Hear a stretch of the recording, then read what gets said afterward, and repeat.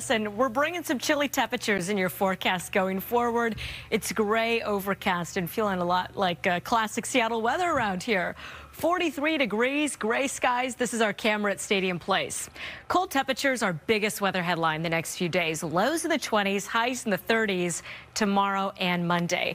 When we see a cold snap like this, a lot of people wonder, well, are we going to get some lowland snow? The answer to that is not very much, and for the most part, it's not going to be a big deal. Today, there could be some snowflakes mixing with rain, where a couple of showers pop up, but accumulations are very unlikely. And I think actually most of us will be dry today. There's another window of opportunity for a little bit of lowland snow, maybe late Tuesday, early Wednesday. Those chances don't look very high. It's not going to be widespread or heavy, and accumulations also not expected at this point in time. We talked about the cold temperatures, pops of lowland snow, then wind tonight, tomorrow morning with gusts to 50 miles per hour for the San Juans and the North Sound.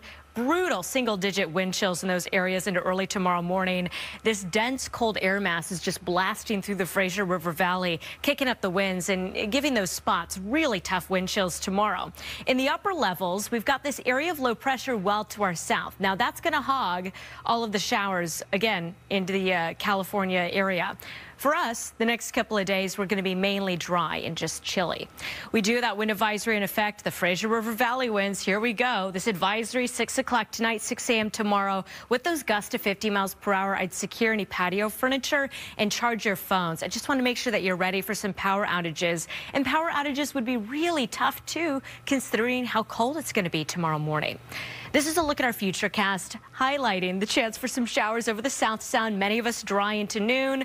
Cloudy skies, couple of sun breaks into 3 o'clock, maybe some passing showers through 6, and we'll be dry altogether through later on tonight.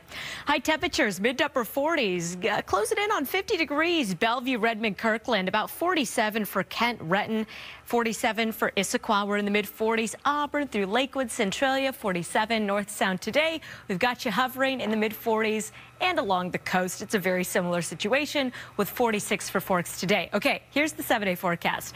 It's frigid tomorrow and Monday, but at least we'll have a lot of sunshine tomorrow and Monday too. Late Tuesday, Wednesday, couple of spots of lowland flurries, a light shower Thursday with sun breaks, and a slight uptick in the shower chances on Friday. All right, hourly temperatures and more, that's coming up next.